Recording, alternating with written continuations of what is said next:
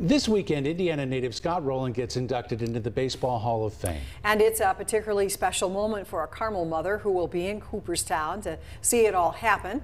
As our Dan Spieler explains now, her young son lost his fight with cancer, but gained a forever friend.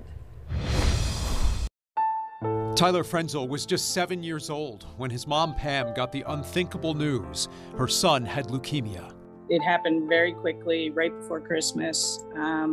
Kind of parents' worst nightmare. Tyler loved baseball, so his gym teacher, a former ball player himself, connected him with a big league legend, soon-to-be Hall of Famer Scott Rolen. We got to go down on the field and batting practice. But Tyler's trip to St. Louis to meet Rolen was just the start of their relationship. They bonded, and he started to follow his progress. He was very interested in how things were going and just wanted to help. Tyler is the best defender I've ever seen in my life. He's lived more than 9 years than I could ever imagine. You know, any of us living our entire lives. Tyler passed away just a few months before his 10th birthday, but his legacy lived on through the charities he inspired and for Rolen himself. His daughter's middle name is Tyler, all thanks to the young fan from Indiana who inspired so many along the way.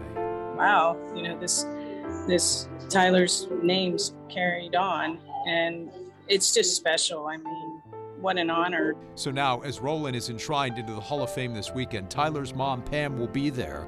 We spoke to her from the airport Thursday. To me, it's full circle. It's a full circle moment for Tyler and Scott, and I know Scott knows Tyler's going to be there. He's a Hall of Famer more so to me, not because of the baseball, because of who he is as a person.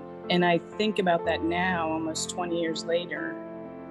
Wow, this young man, you know, entered into that emotional pain, and that says a lot about his character. There's no way I'd miss it. Our thanks to Dan Spieler for that story. Tyler was the inspiration behind Tyler's Treehouse at Camp Emma Lou near Lake Monroe. It's a camp for families who are experiencing illness or other hardships so they can enjoy a quiet getaway.